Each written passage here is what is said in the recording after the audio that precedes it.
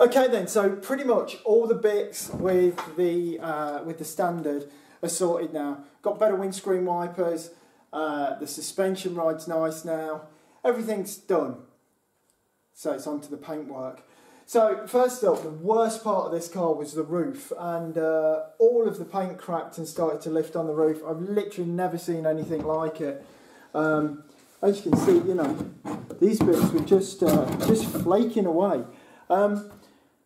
So what I'm going to do, I'm going to take all of the paint off the roof, get it back to bare metal, and then paint it up from there. But first off, there's a lot of scraping to be done.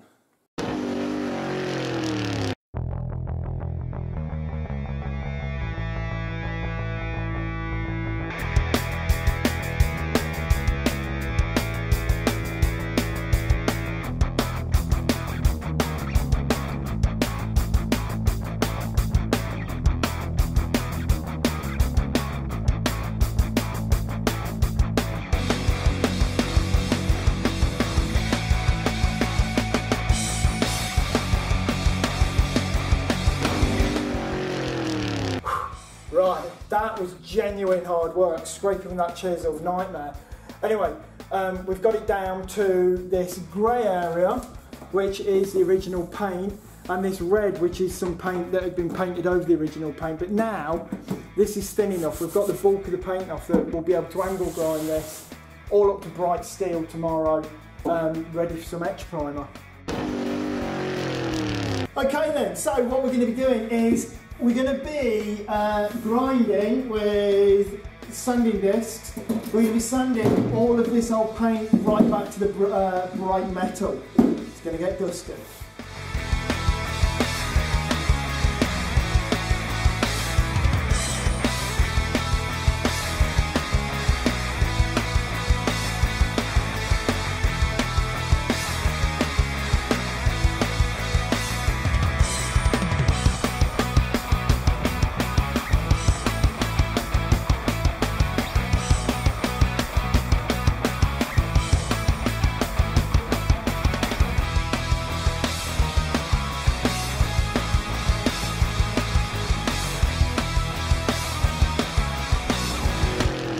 Okay then, so we have removed all of the paint from the roof. Now what you might notice here is these black spots. Now, those black spots are some sort of rust or corrosion, so what I'm going to do, I'm going to go over it with some sort of rust proofer first, and then we'll get some etch primer on it. And the rust proofer I'm going to use is this stuff called Victan. It's good paint on with a brush because we'll be going over this with a few layers of primer, so the brush marks won't really matter. So here we go.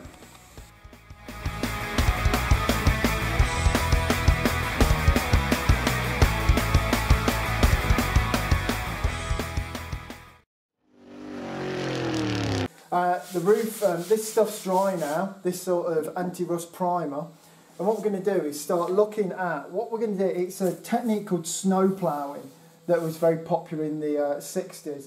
And it's where we mould this rain gutter into the roof to make a gentle sort of a curve up. So the rain still comes off and drips, you know, drip down onto the body. But it don't just, you know, run down here anymore. But it gives a lot cleaner look, because inside a rain gutter is always a bit rough, because that's where the roof of the car is welded to the frame of the car. So in there is never that nice. So if we do that, then it will all be shiny, all be smooth, and with no rough edges. So let's get to it.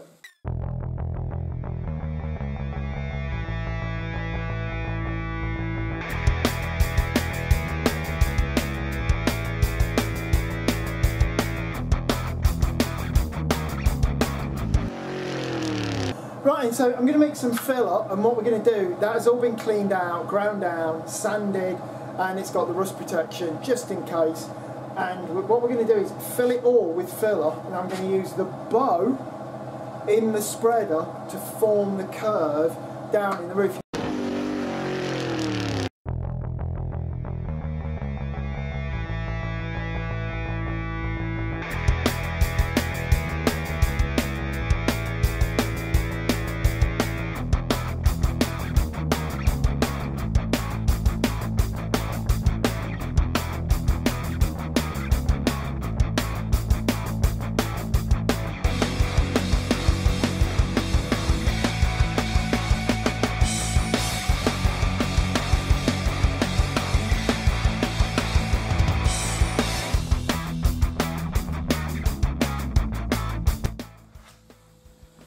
Okay, so there we go.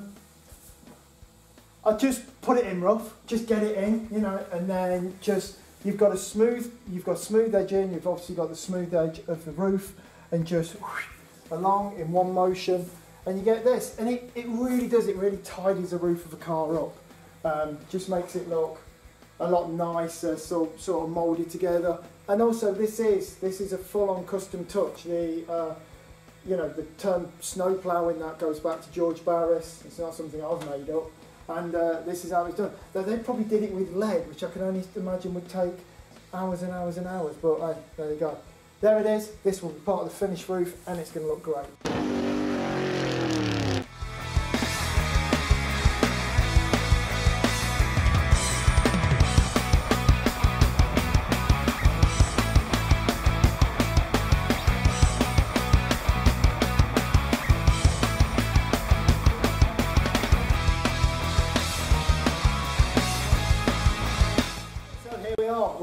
We've been doing some fiberglass in, and we've been doing some filling. So across, we've cleaned all this off the roof, and between the sun visor and the roof, there'd been some cracking. So I've run a piece of coarse strand mat right the way from the roof right over up to the solid part of the visor, covered all this, and then just like shown yesterday, which was yesterday for me, or probably earlier on in this episode for you, how we snow ploughed these rain gutters in. We've also done that across the roof here, so the roof's just got this nice, and then it's into there, you know, so just a really nice shape. Here's all the gutters, just a little bit of filling there. I've got a low spot there. I think there was a dent in the gutter, and there's a dent in the roof just there. Always feel, keep your hand flat, you can always feel stuff like that. And we've done it right round to there. I'm going to take a look at the boot. Now, the boot's not quite as bad. There's this crazing, but the paint is sound, it's not going anywhere, and I've had a good scratch just there, just to make sure. However, I have seen these few blisters up here, which I think might be rust, so I'll be grinding a little bit deeper there. But I think for now, if I just go over this with a bit of 40 grit, and I get all this off, that'll start to get me down to a decent base. Like I say, this is not as bad as the roof, but definitely needs some attention. And of course, on the boot just here, we have this large crack, and there's been a lot of body work done in this section because we took out the recess for the number plate and the large light that went over the number plate to give it a smoother look. So what we'll be doing is probably 40 grit in this back, and then covering this whole area in fiberglass, because obviously at some point it's flexed, something like that, and that's led to that crack. So we'll be actually strengthening that part up.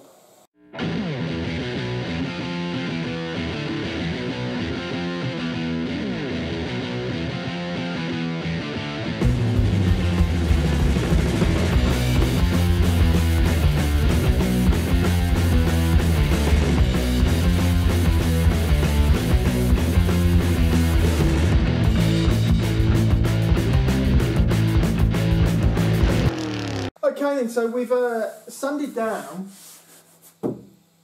this boot, and there were a few small problems. Up here, as I thought, there's a bit of corrosion. I've ground all that till it's shiny, and then added the same rust treatment as I have to the roof and around these hinges as well, which are actually moulded in. You know, working on a custom is never very good because everything's moulded in. So I can't really get those off without embarking on a massive job. So I've ground all that back to bright steel, and we've made all that good. And where the filler cap was removed as well, that had cracked, but what we're going to do is fiberglass over that, so we won't have any problems. Now you might be thinking, well, why am I not welding a plate on over it? And the thing is, the minute you weld on steel, just the heat of the welder will change the sort of makeup of the steel and make it rust even quicker. This is a car with some rust, and and I'd rather not weld on there because the weld itself will start to rust, and then that will lift the filler. So I think now that's all nice and clean, if we fiberglass over that, that should be a lot better. And the same with this section. It's rusty, but it's not that bad. And with the rust treatment, and then I will also put a very thin layer of fiberglass over that, and it should help. A small crack in the body there, and that is where that is part of the modification. So that's not down to rust, but what we can do, we can glass that, make that a lot stronger. And also here, I think it was simple flex in the bottom of the boot. So we've ground it all back to the steel. This is a lot of filler on this, but this will be all filled with fiberglass to get it smooth. I think a lot with anything that's custom, where things are smoothed out and stuff, there's always going to be a lot of filler. Even when you see on TV programmes and they've done everything in steel, yeah, it's all in steel and it all looks great, you never see how much filler goes over that car to make it really smooth and really straight. And believe me, don't matter how straight a car is, it takes a lot to get cars super straight, particularly old cars. So that's the boot.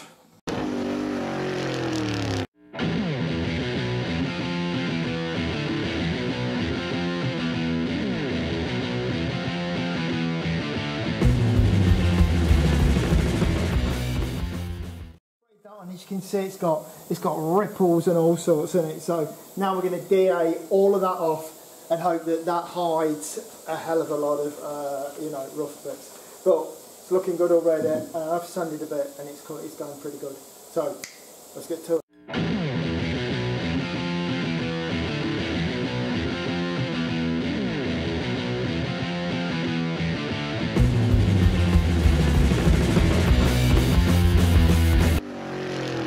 So then, here at the back, we always had this recess, but I've brought this lip out so it's flush and all the way across on both sides, and I've made this swoop a little bit lazier, and also the swoop sort of comes up leaving this sort of triangle shape here.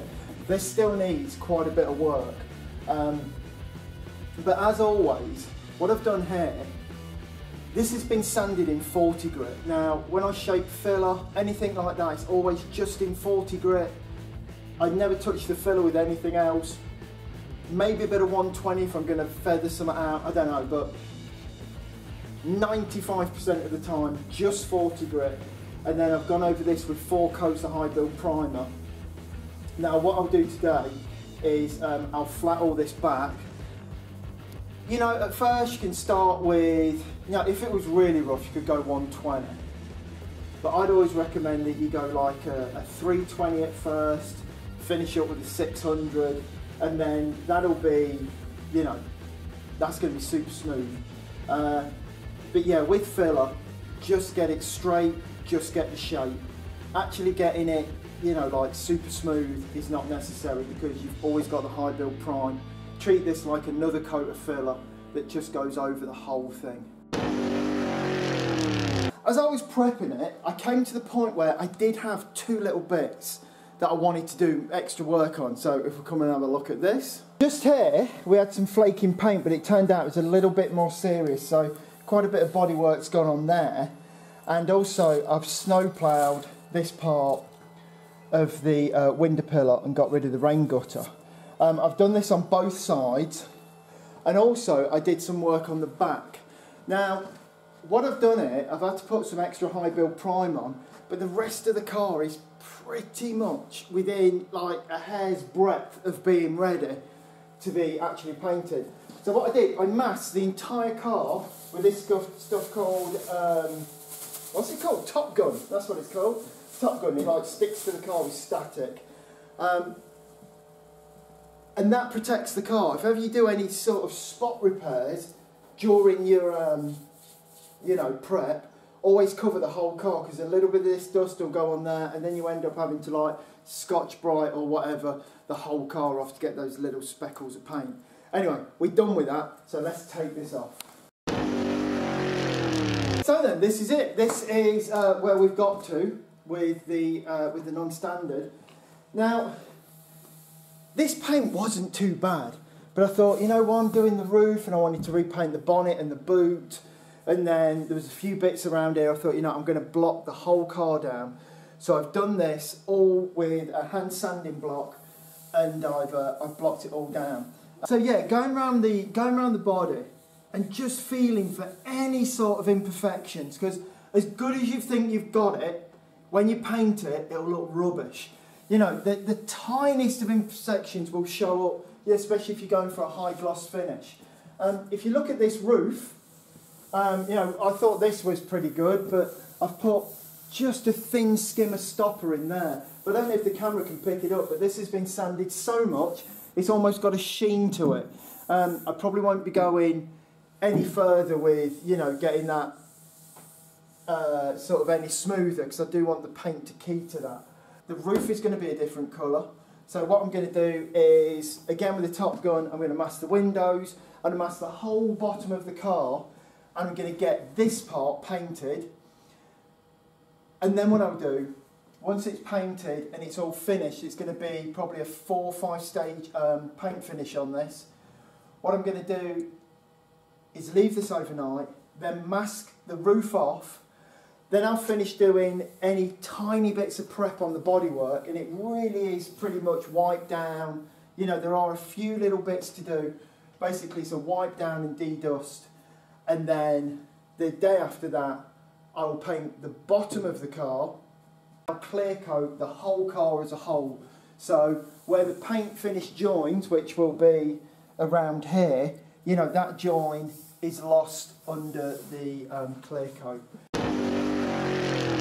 Okay, that's it for this week. But join us next week. We're going to actually be putting some paint on, going to see what colours we're going to go with, and it's all going to be brilliant. So until then, click the subscribe button, press the bell icon for regular updates. Don't forget to follow me on Instagram, and I'm sure there's something else I'm forgetting. But anyway, see you next week. It's going to be great.